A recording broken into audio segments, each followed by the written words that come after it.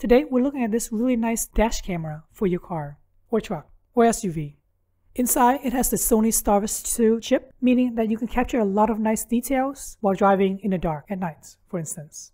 When you get the box, this is all you would get. You get the rear view camera, the front camera, which is a lot chunkier. This is because it has the Starvis chip I mentioned earlier. Recording 4K is no joke. I would imagine it will get really hot. There must be a big heatsink inside to cool the whole thing off.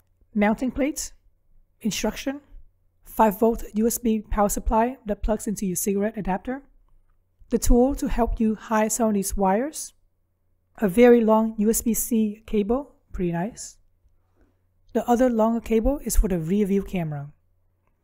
No memory card is included. That's why I had to buy my own, which is this Samsung 256GB micro SD card.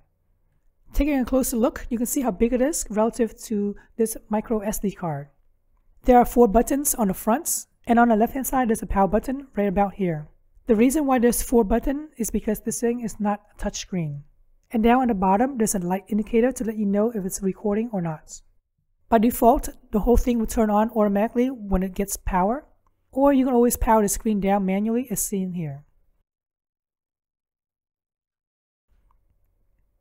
Next up, let's set up the date and time. Once you're done with the time, go ahead and click on Next. If you inserted the memory card already, go ahead and click on Next to format it and get it ready. For this 256GB card, it does take a while. After formatting, the light goes to green to let you know that it's being recorded. Now let's go to System Settings,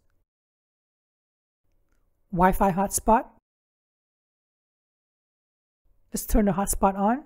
With the Wi-Fi hotspot on, now we're going to configure everything using a tablet. I find configuring everything using the app on the tablet is much easier. And changing the settings is much faster instead of clicking on the buttons on the camera itself.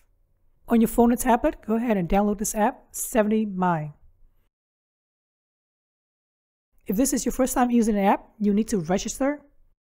You'll want to know your email address, password, and everything. So be sure to give it a real email, otherwise you won't get the verification code. Getting the verification took a while, but once you do, go ahead and enter it, and then click on Submit. Let's click on the plus icon to add your camera. But before you click on the plus icon, go ahead and change the Wi-Fi to the Wi-Fi of the dash camera. I don't know why it took a while for the Wi-Fi hotspot to show up, but it did take a while. And here we go. You can see the 70My showing up. Enter in the password that you saw earlier, which is just 123456778. Now go ahead and click on plus. The app wants to have Bluetooth, so go ahead and turn on Bluetooth as well, and GPS, just in case you haven't already. Choose Dash Cam with screen. And now it's going to try to connect to the dash camera. On the dash camera itself, go ahead and press the button to confirm that you're adding the camera. The reason why we're getting this error is because the app wants to try to connect to the internet and register the camera. Of course, that doesn't work because the tablet is now connected to the hotspot of the camera. So go ahead and disconnect it and jump back to your home network with internet. And now it works. The dash camera is now successfully tied to your own account. Now let's jump back to the hotspot of the dash cam. That way you can configure all of the settings as needed. Click on Connect to the camera, allow GPS, and you're in. While the device is connected to the tablet, it will stop doing its thing. Now that we're finally in, go ahead and click on Settings. Here are all of the settings that you can play around with that's also available in the dash camera itself. One other thing I really care about is video clip duration. I changed it from the default 1 minute to 3 minutes. Otherwise, you get a bunch of files. I'm going to disable the 70My logo because I want to see the whole video and not some junky logo for advertising 70My. In the parking security section, if your camera is hardwired directly to the battery, then you have all of these options for you to play around with. Unfortunately, mine is not, so that's why it's all grayed out. Emergency video is turned on. That way, if it detected collision, then it will automatically save the file. There's no need for you to do anything. I'm going to enable power on and off prompt tone. This way, when a car starts, I know that the dash camera starts as well. And vice versa, when I turn it off, I know that the dash camera itself is off and not recording. Down in record audio, I want it to record audio. Speed unit, let's change it to miles per hour. And that's basically it with the app. Now let's focus on hardware installation. Here's the mount holder. Behind it is a double-sided tape, so go ahead and peel it off and apply it to wherever you want to mount the camera. Getting the camera into position is pretty easy. All you have to do is slide it back into the mounts and then hook up the USB-C power supply. We're inside a Hyundai Ioniq 5 right now. Once it gets power, it immediately turns on by itself. There is a way to hide all of this hideous power cable by hiding everything inside here, but I find buying that power adapter is not the worth the asking price of 35 bucks. So I'm just going to hide it myself all around the car. Let's start. The power cord will go straight up into this crevice.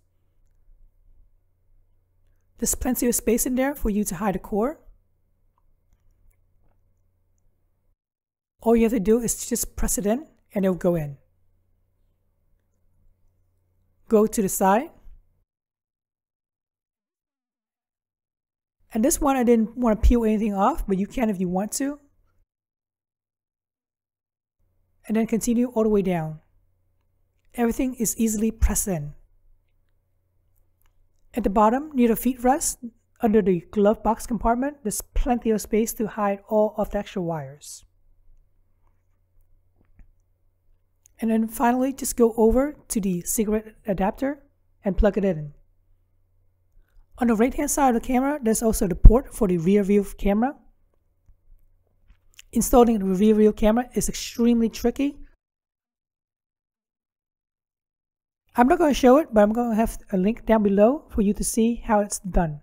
Myself, I'm too lazy to do it, and honestly, I think the best way to do it is just buy another cheap camera and plug it into the rear. And now here's some real video footage of the camera driving around town. Here's the day mode.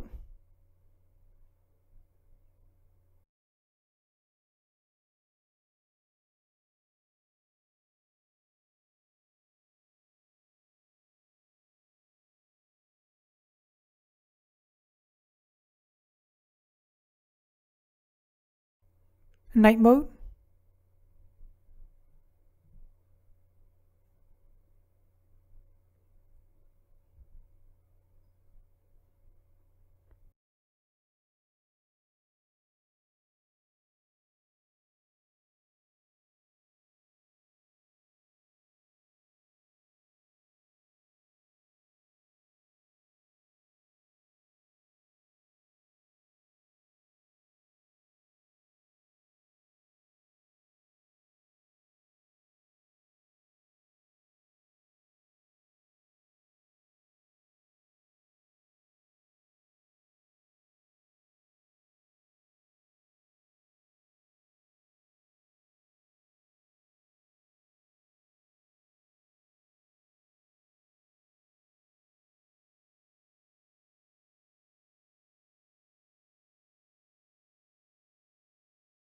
Lastly, before we end this video, I should let you know that you should definitely check your micro SD card once in a while, maybe once in a month. If you pop the micro SD card into your computer or laptop, this is all the folders that you would see. Let's click on events. My back camera is not connected, so let's click on the front. These events are when you save the file manually by pressing a button, or shock detection.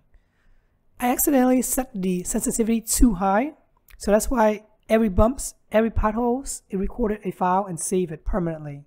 It does not automatically delete these files at all. So you have to delete these files. Otherwise, your memory card will be filled and it won't be recording anything new. So if you live in a bad neighborhood like myself, with a lot of potholes, don't forget to change the sensitivity down to low. For now, let's delete these files. Control A to select all, hit delete. Yes. Let's go back to the main folder. All the videos that's recorded while you're driving normally is in this normal folder. Let's go to the front folder. In this folder, the older events automatically delete itself, so you don't have to worry about this folder at all. Alright, hopefully this video helps you decide on whether to get this camera or not. I really appreciate you guys subscribing to my channel, liking this video, and thanks for watching.